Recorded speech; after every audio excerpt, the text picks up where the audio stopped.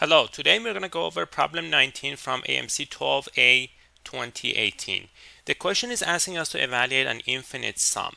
The terms of the sum are all 1 over integers, and all of the denominators are integers that have no prime factors other than 2, 3, or 5. So examples of the denominators are 1, 2, 3, 4, 5, 6, 8. So we don't include 7, we do not include 11, we do not include 13, we do not include things like 21, which is 3 times 7, and so on.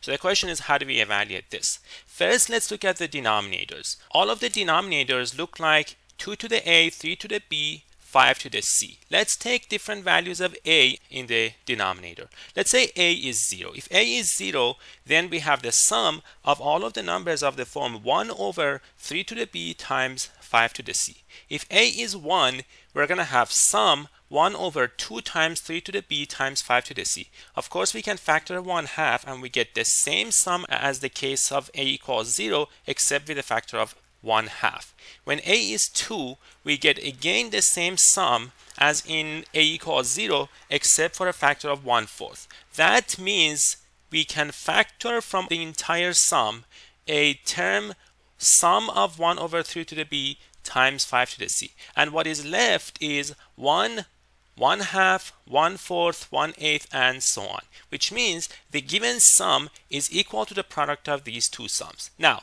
the first sum is a geometric sum. The second sum is a very similar sum to the original sum, except that the denominators have only 2 prime factors instead of 3. Repeating the same argument, we can write down the second sum as the sum of 1 over 3 to the b times sum of 1 over 5 to the c. These three sums that we are multiplying are in fact our geometric sums. We know the formula for a geometric sum. It is the first term over 1 minus common ratio. Notice that the common ratios are 1/2, 1/3, and 1/5, and all of them are between -1 and 1, which means we are able to use that formula. So the answer is 1 over 1 minus 1/2 times 1 over 1 minus 1/3 times 1 over 1 minus 1/5. The denominator of the first fraction is going to be 1/2, so that becomes 2.